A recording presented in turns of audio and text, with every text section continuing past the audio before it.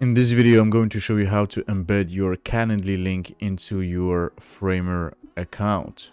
So to start off, let's get into the canvas. I'm going to delete this to showcase everything. So first thing first, we go to click insert, and then we're going to search for embed.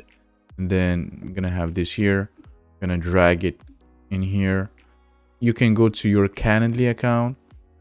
I'm just going to close that. You'll have your meetings here, then click on share, add to website, and then we click on inline embed, continue, then click on here button and link color. I'm going to change it to small black like this one.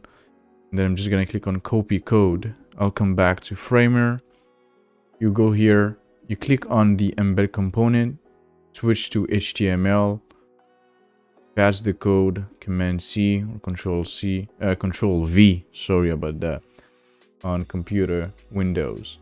Then on the width, I'm going to change pixel by 100%, and then I'm going to change the height by 100% as well, and then I'm going to click enter. Supposed to be working, but it's not. Okay, working. I'm just gonna drag this, and I'm gonna drag this like this, just to have the full width of the calendar playing.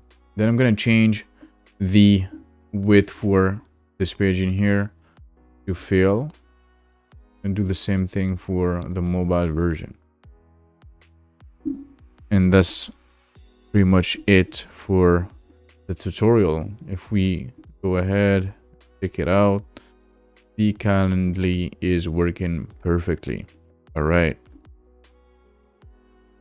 I'm gonna link the remix link of this project in the description of the video, so you can just go ahead, click on it, duplicate it for yourself, and use it as a landing page whatsoever, or just change here the data, the code, to replace it with your calendar. See you next time.